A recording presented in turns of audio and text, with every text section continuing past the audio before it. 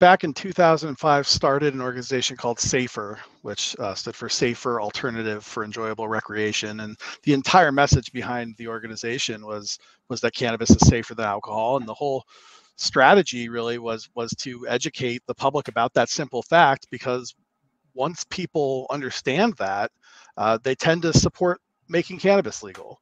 And at that time, about 15 years ago, only about a third of the American population recognized that cannabis is safer than alcohol. About a third thought they were equally harmful, and a third actually thought alcohol was safer.